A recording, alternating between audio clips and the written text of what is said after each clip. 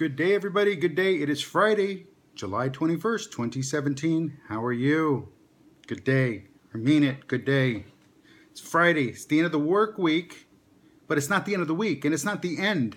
There's still so much left to do. There's always so much left to do that, well, it's just another day. But what you have to do is make the best of it. So, to go beyond the grind, go beyond the hustle. How do you make the best of things?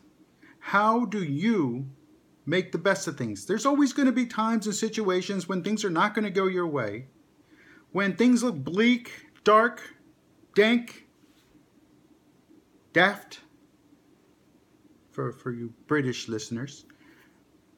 There's going to be those times when things are not going to go your way. What do? How do you elevate? How do you lift yourself up?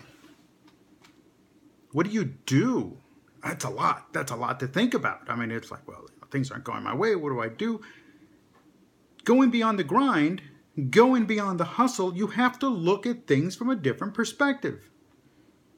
You have to. You have no choice. And sometimes you have to look at it from your customer's perspective, from those you want to sell to, those that want to buy from you, those that want to hear you, those that want to see you, those that want to listen.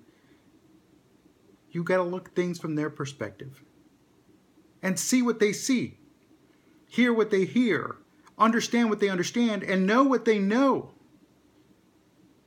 Because that's the only way to really, truly appreciate the situation and how to get and move beyond it. Failing that, you're just going to stay stuck in that box. You're going to stay stuck in that little hamster wheel, spinning that wheel as fast as you can. Your little feet just going on as far and as fast as it'll take them. And you don't go anyplace. You're still right there where you were. You can run for as fast as you can on that little wheel for 5 minutes, but guess what? At the end, you're tired, and you're still right there where you stepped on. You didn't go anywhere. And folks, that's nonsense. That's nonsense. But take the time to look at things from a different perspective, and it might just give you a clue as to what's going on and what's working and what's not working. Chiefly, what's not working. So, again, hop off that hamster wheel. Look at things from your customer's perspective. Look at that thing from your spouse's perspective. Look at that thing from your friend's perspective, from your brother's perspective, your sister's perspective. Heck, even your next door neighbor's perspective. I didn't say do what they do. I just said look at it from their perspective. Have a great day and make today better than yesterday.